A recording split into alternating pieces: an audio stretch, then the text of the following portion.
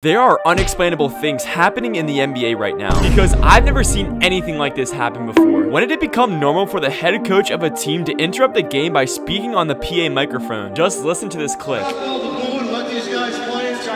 I mean, to be fair, respect to Coach Pop, but it seemed like the booing got louder after. I thought this was super interesting, but it wasn't as interesting as Jordan Clarkson, who randomly showed up to this game dressed as a pirate. Maybe he was trying to be the next Jack Sparrow? Our next moment seems the most normal, but to be honest, it's kind of insane. A reporter asked LeBron how he felt being older than the Utah Jazz head coach, and his reaction was priceless. I'm older than the head coach. Oh, wow. He's also older than 2 more coaches in the league. Okay, that might have been the most normal moment in this entire video, but we had to end it with easily the craziest story of the week. I was just enjoying my Thanksgiving morning until I heard a crazy story going around about Josh Giddey. I didn't know this, but Josh Giddey was actually the youngest player ever to have a triple-double at 19 years old. And Karl Malone was the oldest player ever at 40 years old to record a triple-double.